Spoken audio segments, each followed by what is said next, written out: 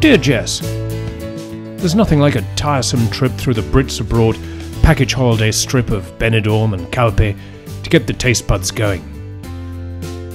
Now I'm as fond of a full English as the next hungry cyclist, but you know, got to keep the standards up. So with my gastronomic quest going absolutely nowhere, I'm actually now heading to an island. No, not Mallorca, Ibiza, or any of that, but the tiny island of Tabarca, which you've probably never heard of, as neither had I until doing some detailed culinary research into the Alicante region. Now, as it turns out, Tabarca is home to one of the finest rice dishes in the whole land, El Caldero de Tabarca, which has the advantage of providing two dishes from the same preparation, as we'll see in a moment.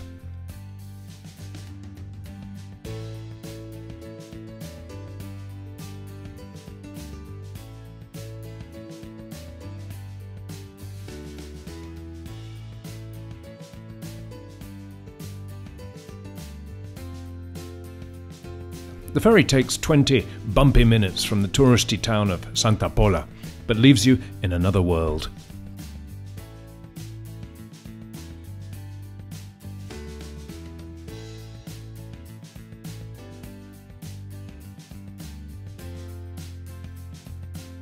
Now, before I get to work on the Caldero de Tabarca, I need to get a very good sense of what I'm about to make.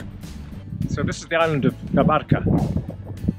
I'm off down there to find out about the local speciality. So I come to this Tabarca Island restaurant, where they've been preparing this dish, or dishes, for generations.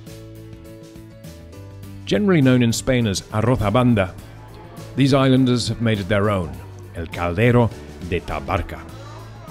So what we're dealing with is a first course of a fish stew, fish cooked in its own broth, and thickened with a lovely aioli sauce and served with potatoes. Now, as a second course, all the remaining broth is used to cook the rice in a paella pan, and so it's served apart, separately from the fish. And this is the meaning of ARROZ A BANDA, rice separate or on the side.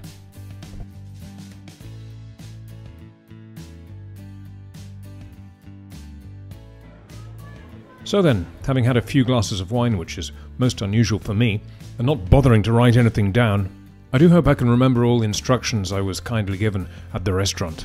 And with nowhere on the island to buy fish, I head back merrily to the mainland and avail myself of all the required ingredients, ready for the next day.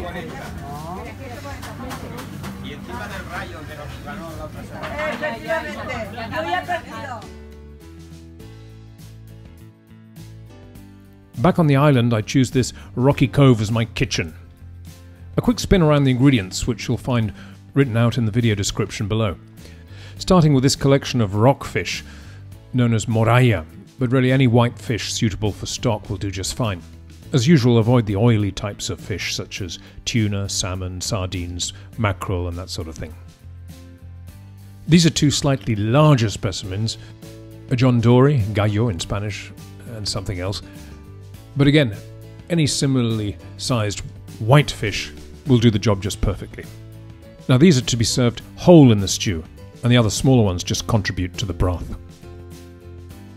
Now here, very importantly, are the Ñora dried peppers, which are crucial for all the rice dishes in the Alicante region. Again, you'll find notes in the description as to how to acquire them. These mild, dry peppers combine with garlic and tomato to form the paste known as SALMORRETA, which you can also get ready-made in a jar like this. Ingredients for the aioli, the garlic mayonnaise, peppers, potatoes and onions, all listed below the video.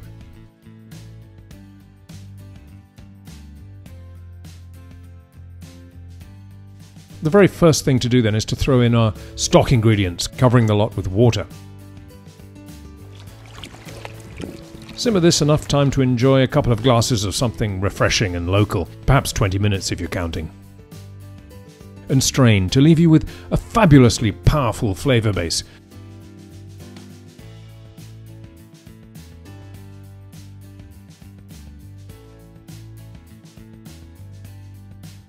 The next task is to make the splendid, authentic paste I mentioned before, called the SALMORRETA. Here's how. So remove the seeds from the ñoras and just break them up by hand into little pieces.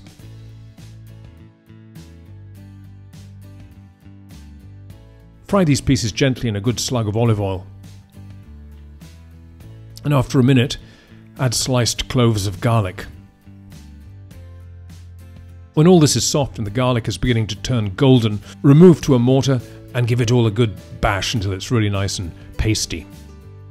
Then we grate the tomatoes in this ever so Spanish manner and fry the pulp in the same oil as the ñoras and garlic. Add a pinch of pimentón Spanish paprika and stir around until well reduced and fairly thick. Mix in with the ñora and garlic paste.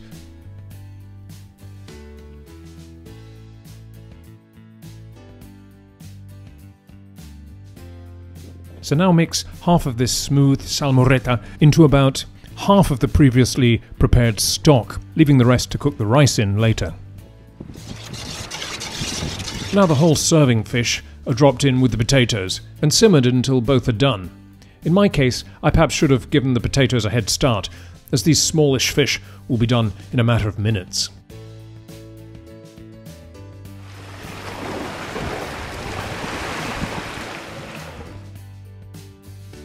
Now it's time to make the aioli. Crush up a couple of cloves of garlic into a paste and add an egg yolk. And very slowly drizzle in the oil in the usual way.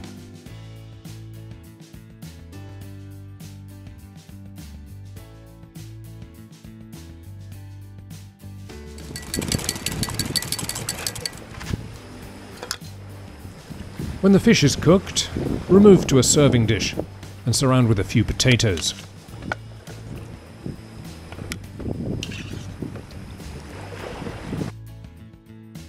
Thin out your aioli with a splash of the stock and stir back into the pan, but don't attempt to completely blend it in. Judging by my version I had in the restaurant, there should be visible lumps of this aioli in the broth.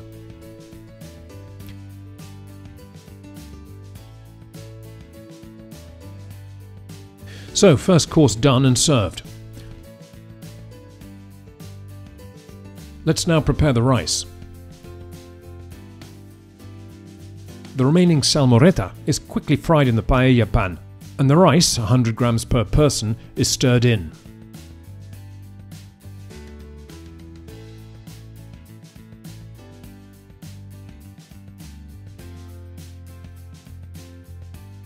A little colorante orange food colouring, or even better saffron if available, is stirred in, closely followed by the broth.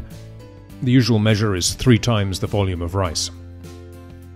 Do check the broth for salt as the rice cooks.